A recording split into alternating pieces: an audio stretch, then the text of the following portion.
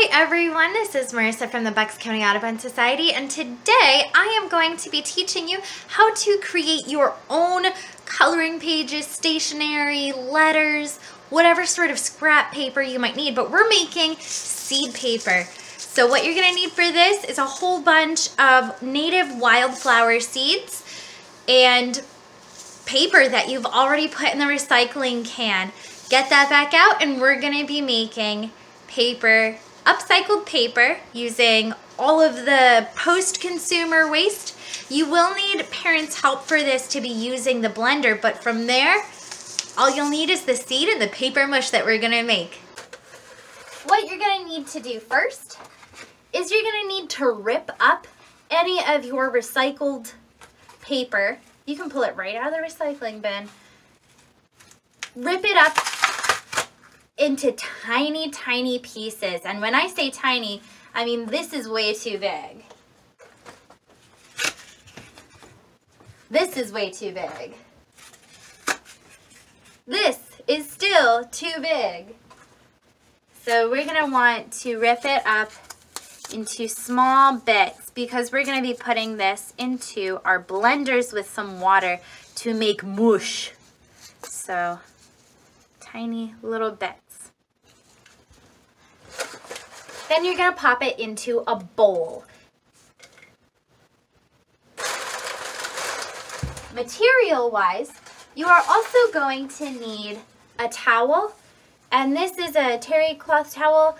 It's reusable, so it's eco-friendly. If you don't have any and all you have are paper towels, that will work too, but we just want to reduce some of the waste.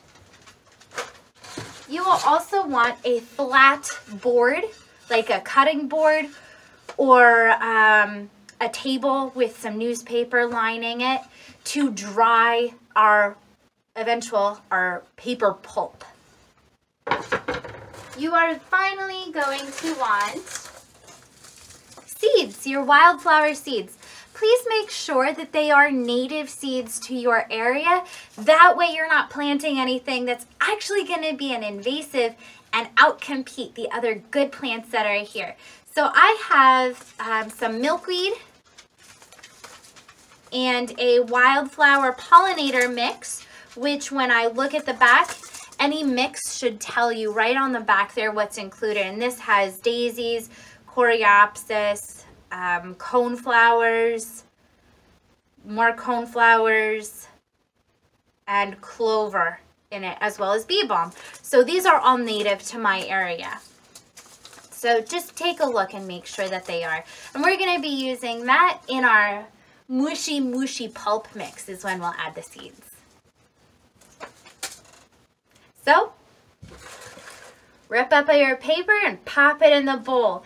Depending on how many sheets of paper you want to make, use all of your recycling if possible.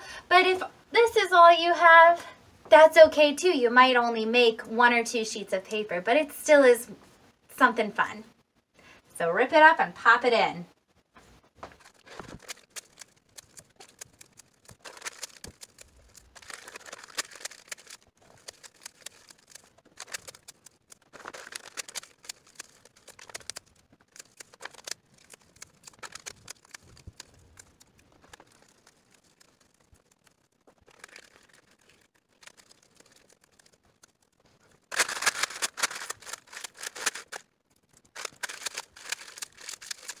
Once we have finished tearing all of our paper up, we're going to want to put it into our blender and add the water. So you're going to fill your blender about halfway full with the paper that you've torn. Once you have it about halfway full, I can see that there's some empty space here at the bottom, so I compensated for that a little bit. I'm going to now fill this to the very top line here. So find the lines on your blender and then see where it says max liquid and pour liquid up to there.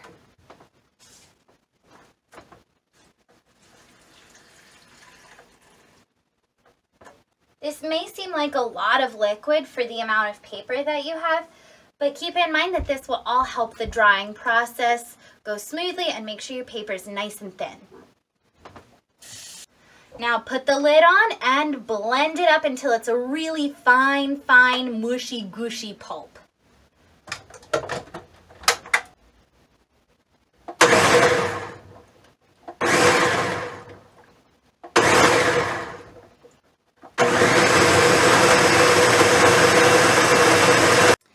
Now we add our wildflower seeds.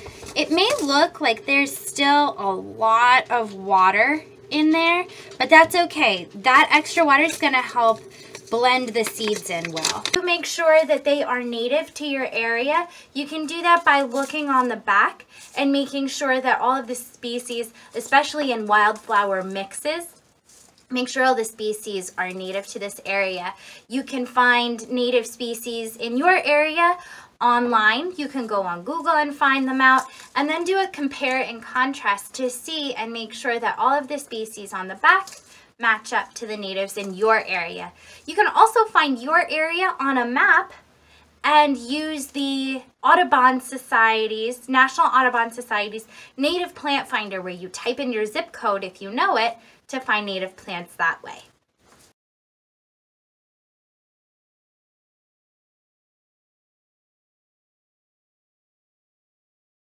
You can use your hands to mush it around. You don't want to blend this because that could chop up the seeds, and you don't want to chop the seeds up.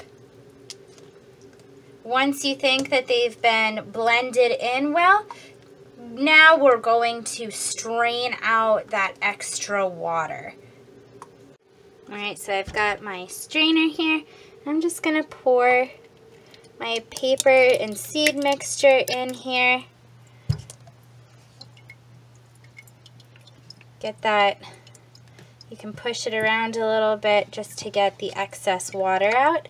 And if you have a separate bowl handy to put the strained pulp into, that will help the process go faster. I'm not pushing the pulp through the holes, I'm not smushing it down, because the pulp is fine enough that you could lose some pulp and seeds through those holes. I'm just kind of moving it around to help get the water out. Ooh, look, you can still see some seeds that did manage to fall through the strainer. Look how much water I was able to get out of that pulp, that little batch of pulp. So a great idea might be, if you're doing this in the spring or the summer, use this to, throw that outside in the garden and see if any of those little extra seeds germinate. Now comes the time to spread the pulp out. So we're going to take our board and cover it with our towel. It's okay if some of it is off of the board because we're going to fold that back over. Then take your pulp with all the water out of it. We're going to smush that into a flat layer over top of the towel onto the board. You want to make it as thin as you possibly can. Make sure there's no holes or extra gaps, like there's some holes there. Fold that over, press it down a little bit, and then you're going to set that aside to dry.